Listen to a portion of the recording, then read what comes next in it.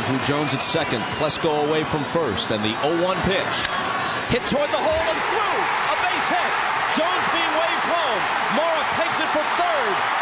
And Klesko is out. Great play by Mora. Like I said, how good is this guy? Darn good. Yeah. The game is tied. This is he threw a guy out at the plate earlier in this series, and he comes up and fires one across the diamond, a perfect strike. Ozzie Guillen, good low fastball hitter. He reaches out and brings it back. No end to the heroes in this game. And Mora comes up, and watch this. I mean, he just fires a strike all the way to Robin Ventura. Just a perfect strike. He tags Ryan Klesko as he goes by. And he keeps the winning run from advancing to third base with less than 2 outs.